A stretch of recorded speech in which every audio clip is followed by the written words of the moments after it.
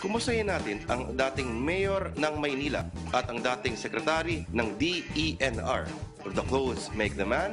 Sino nga ba si Lito Atienza? Mahilig ba kayo mag-swimming, Mayor? Medyo. Medyo. Nung nasa City Hall pa kayo nun, marunong ba lumangoy yan?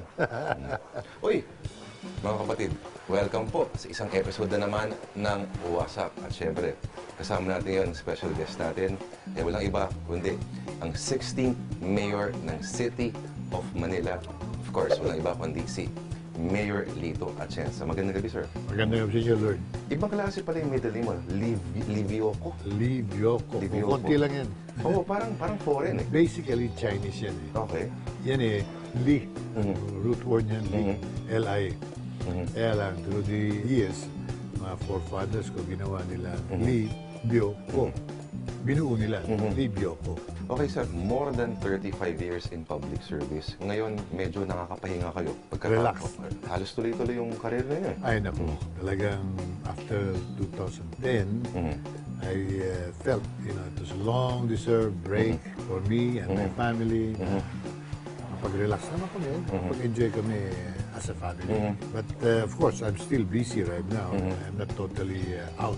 Ano-ano po ba yung mga pinagkakabalahan ng Mayor? Una, yung aming protesta. Tinuloy ko yun eh. Ay, oh. To be able to help improve the law on automated election. To improve the automation law para naman wala nang dayaan next 2013. Malapit na eh. At baka magkaroon ng pagkakataon lahat ng mga kumakandidato. Ngayon ba, nung nakapahinga kayo, parang, wala kayong naramdaman na parang aurora vacuity pagkatapos parang, okay, so anong next gagawin ko ngayong araw na to? Initially, yung mga first months, parang gano'n, medyo konting boredom. Dahil, biro mo, from a very, very... Kaibigan niyo, sir? Hindi, hindi ko kilala. Pero after a while, you start settling down and enjoying yourself. Kaya lang, siyempre, hindi mo maiwasan. Kasali ka rin sa day-to-day development sa Maynila, lalo na. Hindi mabitawan. Eh, hindi, dahil nagsusumbong sa mga tao, nagdadala sa iyo ng balita. At hindi mo naman pwede sabihin, wala akong pakialam dyan. Merong mga pagkakamaling malalaki, lalo na nung ginigiba na yung Baywalk, Avenida Rizal, fountain na magaganda, pinabayaan ng mabulok. Yung mga appropriate lighting, pinalitan ng gaudy, mga wild lighting schemes. Nakaka-frustrate. Para bang sayang ang pera, papunta na sana sa development ng Maynila. The 9 years that we were managing it. Kailan nagsimula ang obsession ninyo with that floral Hawaiian shirt? No, I've always been inclined towards colorful dressing and floral in particular because naniniwala ako na ang bansa natin is a tropical country. Correct. And rightfully, we should really be appreciating the color of our environment. Ang gaganda ng mga bulaklak natin dito, yeah? Kaya yung floral design was always dear to my heart and my person and my mind. Pero nung hinawakan ko yung first agency na National Housing Authority, eh doon, ni-require ko mga empleyado na magsuot kami ng floral design uniform. I thought it was beautiful and colorful. It would make their day productive and happy. Ba nagalit yung mga empleyado kung muntik nag-strike. In fact, they held a one-day strike. They didn't want to wear floral. May TV show sa yun, yung Maynila. Going all pa yan, ha? Going all pa yun. 12 years na. Then. Gusto ko yung team song lang. Paano ba? Mahal kong Maynila. Ayun, may paano ba kantayin nyo na? Medyo Mahal kong Maynila, hindi na mawawala. Maynila. This has been going on. Kasi positive ang mga story dyan eh. Always feel good series yan. Happy ending. Palaging nananalo yung tama. May naituturong value sa mga bata. Akala tuloy ng mga tao, nag-artista na yata si Mayor. Pwede naman. Ano yung role nyo doon, Mayor? Iba-iba. Abogado, pare, mekaniko, jeepney driver, taxi driver. Bigyan nyo nga ako ng isang linya, Mayor. Nyari na hingi ang tulong sa inyo. Anong papel ko? Pare? Ano gusto nyo papel? Pare. Pare. Okay. Lapit ako sa inyo, Mayor. Okay. Father, hindi sana akong tulong, Father. Ano ang problema mo? Nagkasala kasi ako eh. Sa misis ko. Hindi ka naman mukhang salarin, pero anong kasalanan mo? Medyo tinalo ko yung hipag ko eh. Mahirap ang kayo pagka Mahirap kayo ngayon. paluluhuri kita sa bigas.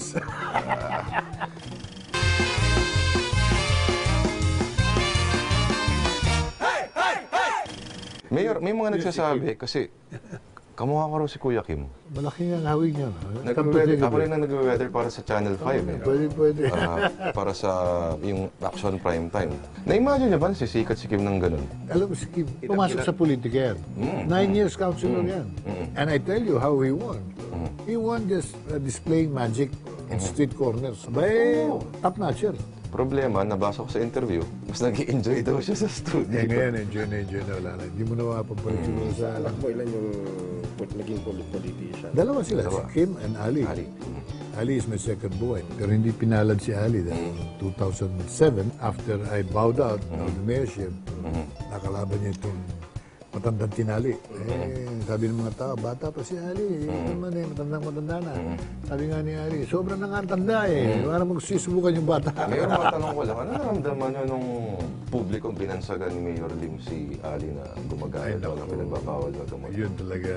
Parang saan ang galing yun? Nakakagalit yun dahil that's a blatant lie. Alam ko, alam niya na kasinungalingan yun. To the point where after the show, kinonfront siya ng misis ko Ako, hindi ko na siya kinibon, away na yan.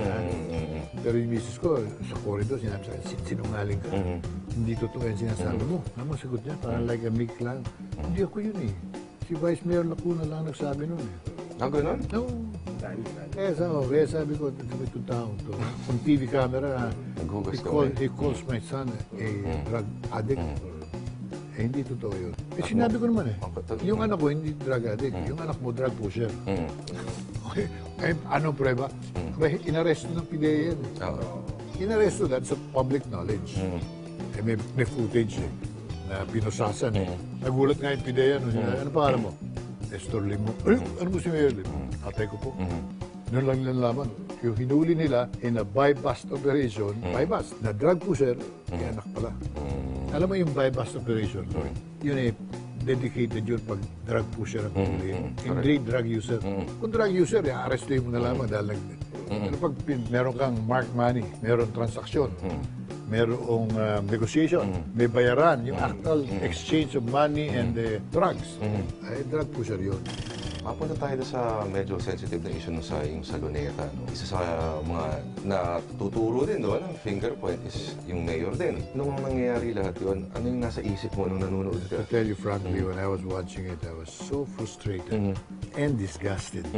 They were doing all the wrong things, especially in the most critical time. Ginagalit nila yung hostage taker. Pinikon nila ng pinikon. When the strategy should be not to anger him in any way. Make him calm down at lahat gawin ng paraan para wag magalit dahil may hawak na baril.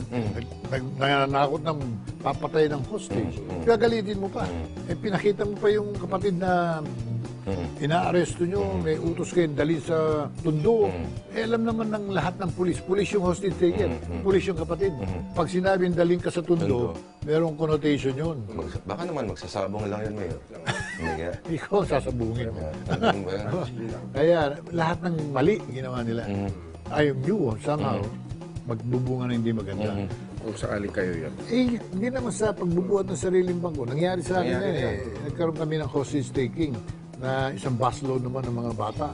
Ang Si June din yun. June Dupat. Na nananakot, pasasabugin niya, may granada sa kamay. Granada. Sa tapat ng City Hall. Pag hindi binigay yung mga kanyang kahilingan, mas mahirap yung sitwasyon. Alam mo kung bakit? Ang hinihingi ni June, reforma sa gobyerno.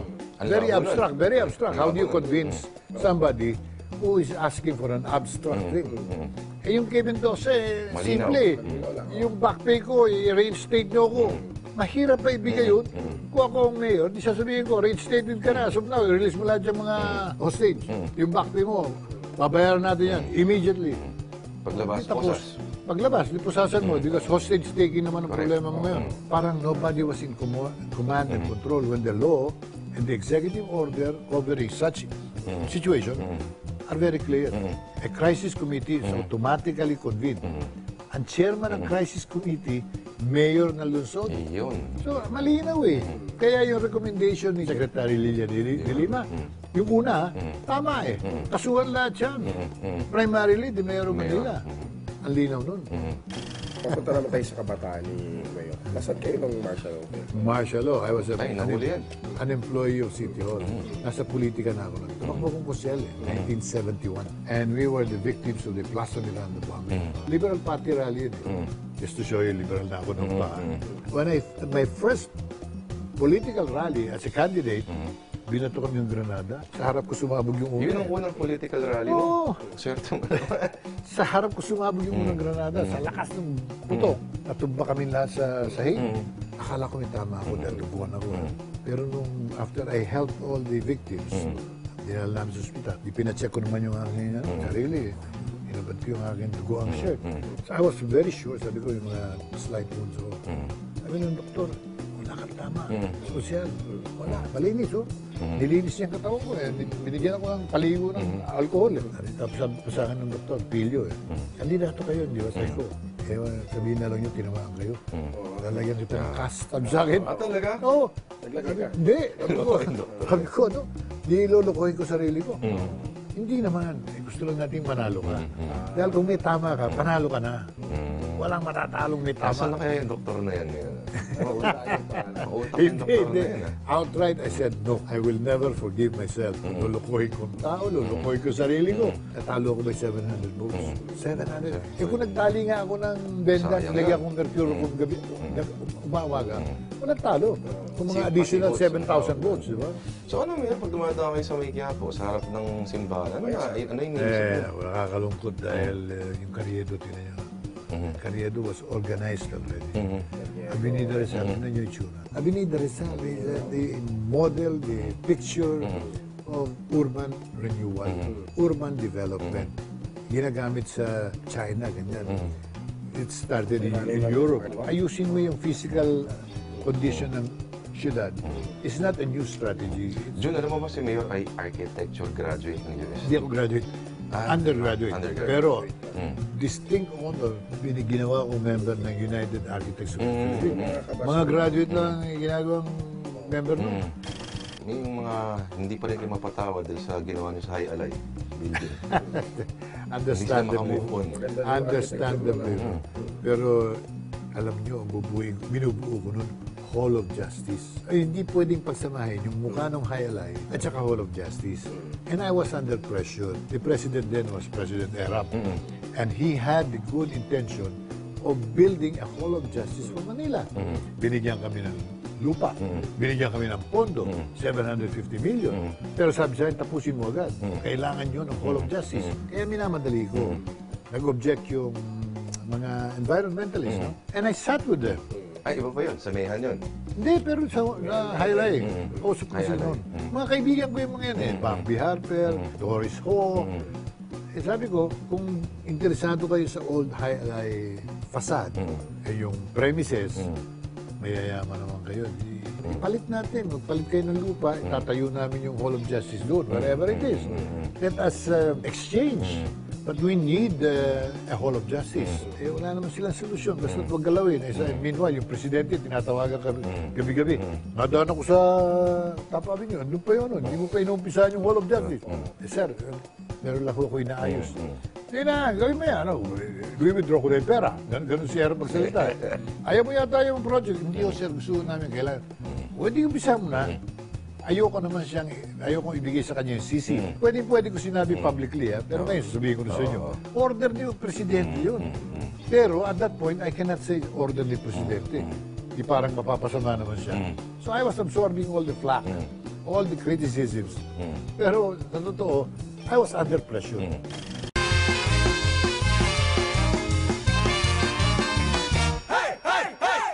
Tanong lang, Mayor, no? Pareho naman kayong multi-termers nung nakaupo ngayon. Assess mo nga yung style ninyo kung paano. Paano na sa'yo nagkaiba? Saan kayo nagkakapareho? Palagay ko magkaiba. Dahil siya, puro press release. Ako hindi mahilig sa press release. Actual development. Because I believe that development is the key to economic progress of a city. A growing metropolis, a growing population, requires more jobs, more livelihood. You can only develop more jobs and livelihood kung meron kang improvement in the surroundings. Ang basic formula ko noon, nadidiin ko sa amin, sa bureaucracy, development means more business. More business means more taxes. More taxes can afford us more development. So the cycle of economic progress begins with development. Pag wala kang development, walang negosyo.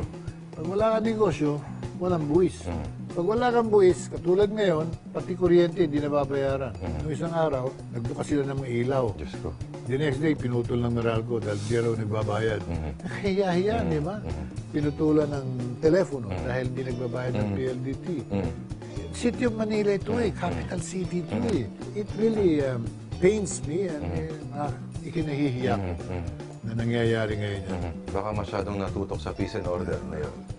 Sana totoo yung nasabi ko sa inyo, press release dahil peace and order. What peace and order? Lahat ng malalaking krimen ngayon sa Maynila nagmumula. Ang patayan dyan, hold-upan dyan, ang violence dyan, other petty crimes are committed every day. Kaya peace and order, I can proudly claim, during our time, Manila became one of the safest cities in the Philippines. Kulelat kami nung araw sa NCR records, kapulisan. Manila became the safest. Carnapping, kidnapping, wala yan. Major crimes, wala kami. Pero ngayon, baliktad. Kaya yan ang irony. Ang kanyang supposed main attraction, selling point, is a peace and order man. But there is no peace and order in Manila. And there's no progress at all. While Makati is maintaining its development, while Quezon City is also doing the same, Manila used to lead. Even Mayor Binay then, Vice President Binay now admits, Manila was leading the pace. And the Department of Finance, at that time, awarded the City of Manila the best performing city in finance, to which we got congratulated by the Department of Finance. Publicly announced in major newspapers, supplements, even. Manila ranking number 1. Ngayon, hindi na masasabi. We're the bottom rank, financially speaking. Okay, maiba tayo, Mayor, no? Naging sekretaryo kayo ng Department of Environment and Natural Resources. Makuha ko lang ang inyong opinion dito sa nangyari sa Mindanao. Napakasakit yan. It's a national tragedy na lahat tayo dapat magdamdam at magtulungan. Kaya maganda naman yung nagiging resulta after the tragedy. No? But sana, pwede namang maiwasan yan. Pwedeng na-minimize, at least. There is such a thing as a geohazard map, which we completed in 2009. And I'd like to say this publicly, para naman gamitin na ng tama ng ating national government. The DILG in particular should take hold of this map. I'm sure may kopya sila. At ito'y gamitin na nilang pinaka-point of reference sa kanilang briefing, orientation, ng lahat ng mga mayors, governors. It should be a continuing orientation of our local officials na itong probinsya nyo, ganito ang mga panganib. Ang bagyo rito, ganito mangyayari. Mas madalas kayo. Pag bumagyo rito, ito maaaring potential. Landslide, flash floods. Dahil define na yan geohazard map Ginastusan naman ng gobyerno yun Minadali ko nga dati 3-year completion time. Hindi, sabi ko, essential to. Tapusin natin agad. DNR ang gumawa niyan Dapat talaga, Mayor, hinto mo na yung pagpuputol ng yan. Kasama yun. Kasama yun. Pero tama yung paliwanag ni Secretary Pahe. Marami sa illegal logging na nangyayari sa loob ng ARM. Alam nyo, yung lisensya dyan, permiso dyan, sa ARM ARM, oo. Hindi mo pwedeng pakialaman yun. Hindi pwedeng pakialam dun. Kaya sana, gamitin lang yung geohazard map na ginawa namin. Based on that geohazard map, Mayor, ano pa po yung mga potentially dangerous areas na prone to such calamities sa Pilipinas? Unahin natin Metro Manila. Yung nangyari sa Mindanao, pwedeng mangyari sa Metro Manila. Nasampulan na tayo ng Ondoy. Pwedeng maulit-ulit yan. Dahil yung bagyo ngayon, hindi nahihina yan. Lalakas pa ng lalakas yan. Yung tubig na bumubuhos, hindi na mababawasan yan. Lalo pang kakapalang ulap at tubig na bubuhos sa iba't ibang bahagi. Kaya the dredging of Laguna de Bay must immediately be commenced. I understand, kinancel ni Presidente Noynoy yung nakaakbang dredging dyan. Palitan nila ng bago, pero linisin nila yan. Linisin nila agad yung Laguna de Bay dahil heavily silted yan. May basura na sa loob yan.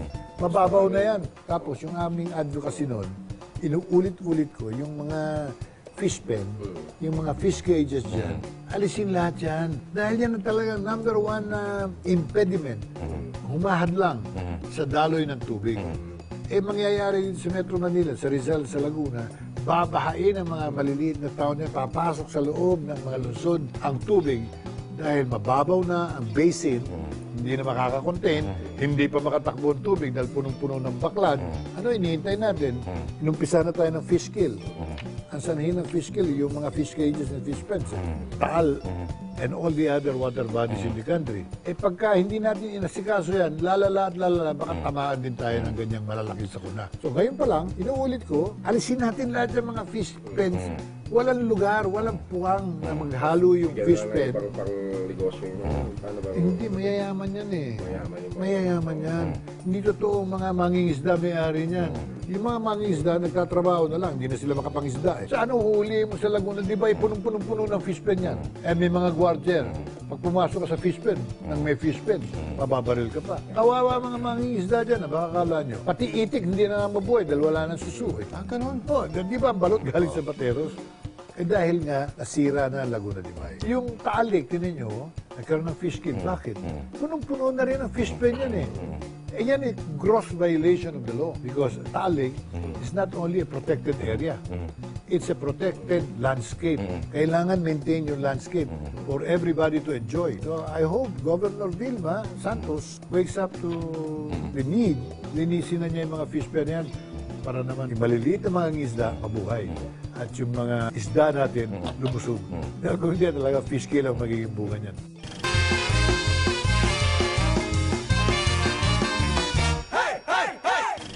Naligaw na ba ako si Baywalk lately? Eh, nalulungkot ako kung napapasalo ko dahil lalo nang nagiba pa nung typhoon. Hanggang ngayon, sila Nagiba pa rin. Nakatiwang. Again, I cannot understand bakit ganun sila kabagal magtrabaho. Eh, yan eh, pwede mong ipangutang kung kinakailangan. Para sa akin, yung Baywalk, yung Rose Boulevard, is the front picture of the city of Manila. Yung dagat na yan, ang nagsisilbing inspirasyon para sa lahat. Hindi mo pa pwedeng pabayaan na katiwang na ganyan na tinamaan ng bagyo, hindi na Ilang magawa-gawa. buwan na yun. Ano raw bang dahilan nila? Wala raw pera, wala raw. To me, Lord, it's a commitment. If your commitment to development and proper management of the city, ang kalye hindi dapat nasisira, ay ang mga ganyang mukha ng Rose Boulevard, hindi pinababayaan, whatever happens. As I said, kinakailangan ipangutang, pinangungutang yan. Nakita niyo na ba ang mga nakatambay doon lately, Mayor? Ngayon, pag pumunta ka ngayon ng gabi, lalo na. Parang Quiapo na rin eh. May hilot, yung mga... Di bali yung hilot, di bali yung mga nag-aarap. Nanguhula. Pero ngayong gabi, pumunta ka ron sa gabi. Ano ba, Mayor? Kaya natutulog na naman ng mga tao, naluluto ron. Naluluto. Hindi na ngayon mapasyalan ng mga tao, ng mga pagkaraniwang mamamayan. Dahil baka, sabi nga ni Manny nung araw, Manny Pacquiao, sabi niya, Mayor, congratulations. Dahil inayos mo yung Rose Boulevard. Diyan, nakakapag-jogging na ako. Madaling araw. Nag-jogging siya dyan. Kasi nung araw, sabi niya, nung una pa, hindi ako makapunta dyan sa madaling araw. Baka makaapakan ng tao na marami natutulog sa damuhan eh. Hapon ka nasaksak, sabi niya. May nasaksak na Koreano dyan eh. Ganun? Oo, turista. Kimik ako doon. Ang daming mga... Ako rin. Masaya, di ba? Ako, I enjoy. Diba, ang hilig niya. Eh ba, bigote pa lang, Mayor eh. Sino nga man? Joking aside, paghapon, andun ako, nagkakape ko. Sarap magkape eh. And you watch the sunset going down, melting in the water. Na napakaganda. Humihigop ka ng napakasarap na kape. Makikita mo yung mga tao, mahirap, kahalabilo, mayayaman. May makikita ka mga tiga Forest Park. Meron ka naman makikita tiga Tondo. They blend and mix with each other. Ganon ang magandang... So, wala yung nagsiswimming dati doon eh. Yung mga tao nagsiswimming. Oo, nababantayan namin eh. Bawal mag-swimming doon. Dahil ang dumi-dumi ng tubig dyan. Ano bang logic, Mayor, for yung logic ng kabila for undoing such projects? May excuse ba sila? Kasi, well, isang excuse maingay daw. Or tingin mo it's out of personal spite? Personal spite, saka lack of any vision. Pwede yung swimming ulit ako. You see? Na-inspire. Na-inspire. Kaya ka Diba? namalat eh. Lack of any vision to spite. And not to allow people to remember the good administration, effective administration of Mayor Atienza. Pero I think it's the other way around. The more people are talking about it, magandang Baywalk na. Avenida Rizal, di ba? Ganda-ganda nung araw. Parang ano na parang nag-uumpisa nang mag-attract ng higher level of consumer retail stores. Giniba eh. Ano mo ngayon ang Avenida Rizal? Balik sa dati. Nagluluto na naman sa gitna. Pagsapit ng gabi, nagluluto, kumakain, pamilya sa gitna ng Avenida Rizal. Pag halu-haluin mo yung Vietnam and Cambodia and Laos, yung gera nila, masahol pa. Wala nang order doon. Hindi ka na makapasok. Ano yung masasabi yung legacy niyo sa public service? At may plano pa ba kayong bumalik ulit ng politika? Una, yung pagbabalik ko sa politika, nasa Panginoon Diyos. Talaga, sinasadyos ko yan. Kung ano ang maibigay sa aking guidance, yun ang susundin ko. Dahil, again, ulitin ko na ang paglilingkod naman, hindi naman sa loob ng politika lang eh. Hanggang ngayon, naglilingkod ako eh. Yung aming advocacy, tuloy-tuloy yan. Yung aming mga project, yung paglaban ko sa reproductive health bill. I was about to ask that. Medyo konting na lang. Malapit na yun. Kayo, noon kayo na pro-family, pro-life. Naniniwala ko talaga na makakasama sa atin yan. Hindi makakabuti yan. Naniniwala akong it's a population and a birth control law. It's not a reproductive health measure. Yun daw good health ng mga kababaihan, populasyonan. Hindi totoo yan. Birth control law yan na magbubunga ng pagbubukas ng ating bansa sa abortion. I-deny nila, yan, walang bansa na nagtumanggap ng reproductive health law na hindi humantong sa abortion. Wala. Tapos ng abortion, divorce. Tapos gay marriage, same-sex marriage.